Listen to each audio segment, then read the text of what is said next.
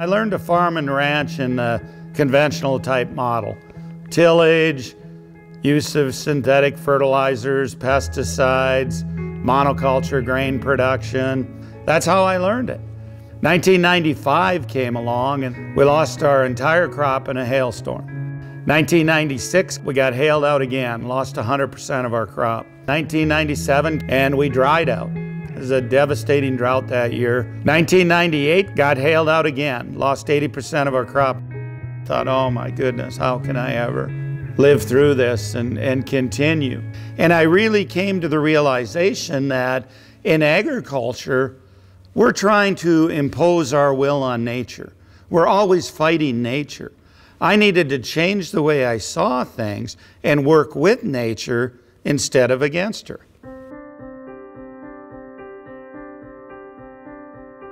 So now we do not till the soil.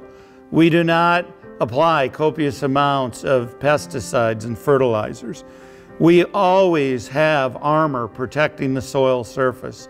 You don't see bare soil on our ranch.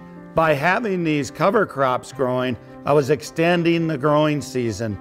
And then we were allowing the livestock to graze those cover crops, integrating cattle back onto the land. I learned to mimic nature. And now, through the work of many others, it's become known as regenerative agriculture. It's not the cow, it's the how. Every day they get moved to a new paddock, and then that grass has over a year to recover. What that's doing is it's taking massive amounts of CO2 out of the atmosphere and putting that carbon back into the soil. We increase biodiversity, it's good for insects, it's good for wildlife, we get cleaner water, and it increases our profitability as ranchers. It's a win-win-win situation. In 1991, when we bought the ranch, we could only infiltrate 1/2 of an inch of rainfall per hour. Today, we have proven we can infiltrate over 30 inches of rainfall per hour. This is a neighboring field. No cover crops, no livestock integration. Looks like a brick, right? And rainfall falling on this, it's gonna run right off. But rain falling on this will easily be infiltrated into this soil.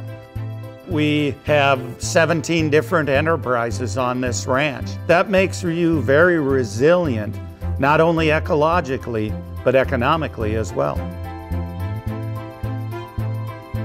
Farmers are often blamed as being part of the reason for climate change, but they can be a large part of the answer.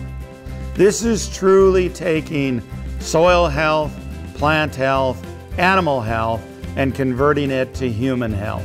We can do this on broad scales all over the world if we apply these practices.